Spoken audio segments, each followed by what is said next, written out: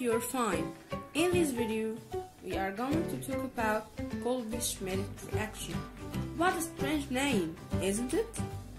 So, what about this reaction?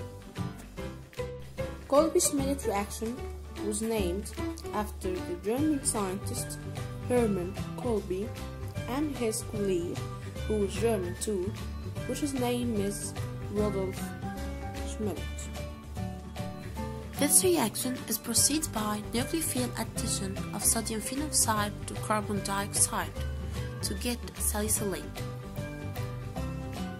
which is treated by sulfuric acid to get our final product, which is salicylic acid, as we see. So, you have done our reaction. What is the application of it?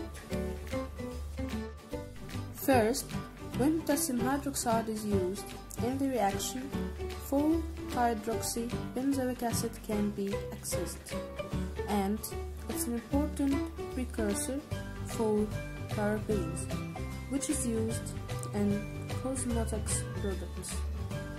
Kolbe reaction can also be used for industrial synthesis of 3-hydroxy-2-naphthalic acid, which is a common precursor to azodye and pigments.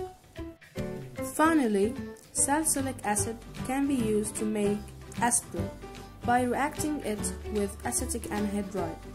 Aspirin is commonly used as a painkiller. That's all. Thank you for watching.